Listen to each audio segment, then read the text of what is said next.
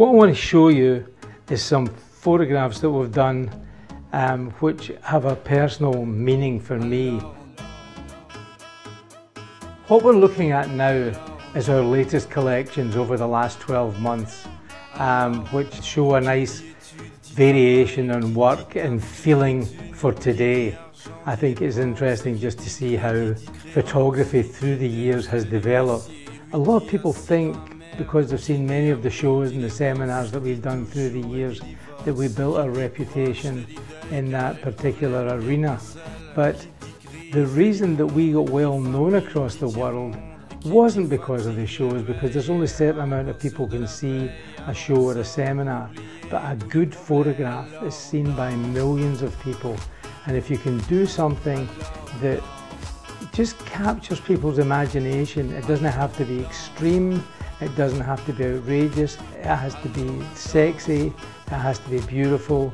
And if you want to make a reputation, then people have to see your work everywhere and continually see your work. You can't just do it once, maybe twice, and then get discouraged because you don't feel as if you're getting anywhere. You really have to be, it really has to become a mission, if you like, and be constantly producing. And it doesn't have to be crazy, it doesn't have to be way out there, it doesn't have to be silly. In fact, I've always been against the silly photographs. I really like clean, beautiful, clear, crisp images that you just go, wow, I love this. And in digging out all these archives, a lot of the photographs I haven't seen for years, it's been such a pleasure. It's been a walk down memory lane.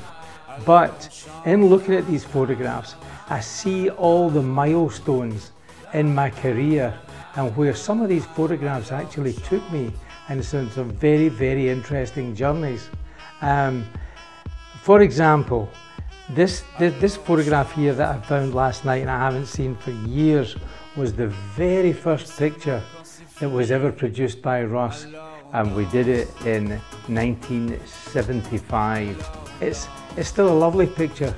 It's sexy and it does a lot of things, and people noticed it and they thought, oh, that's kind of cool. So it was an interesting first stepping stone. So there's many, many others, and maybe there's another couple of hundred somewhere to go with these that really, really made a big difference.